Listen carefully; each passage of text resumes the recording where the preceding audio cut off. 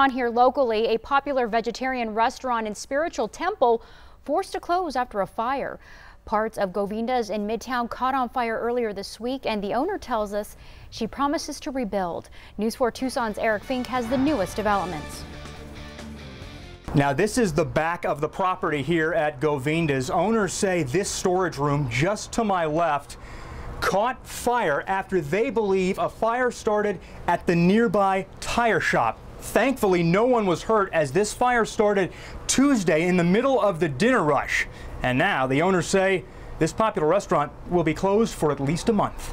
Sharon Cooksey says her husband noticed a car was on fire just feet away from where their restaurant and spiritual temple has stood since 1992. It was a crowded evening, and people were grabbing their plates and then running out the door.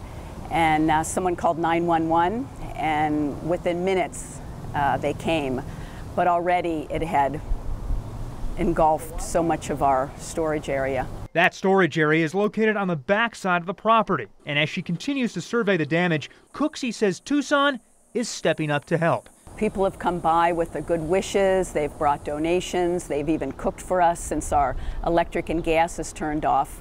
So we really had a lot of support from the community. They came and cleaned up, dragging all the soot and the charred goods away and in pickup trucks. And so in that sense, it's been really heartwarming to see that from the community here. There's a sign out front explaining what happened. For almost 30 years, Govinda's has served vegetarian food, along with welcoming the community to yoga classes and spiritual teachings. Govinda's has had such an influence on Aaron Lieberman's life. Shortly after graduation from the U of A, he decided to work and live here. It's extremely strange because we're used to bustling environment and keeping everything going nicely and people coming and enjoying the atmosphere. Cooksey says fire investigators will be here Monday to try and determine a cause. We're just so happy to be part of this community, vowing to rebuild even better and make more and more facility and opportunity for people to come, learn, eat, play, and dance. In Midtown, I'm Eric Fink, News 4 Tucson.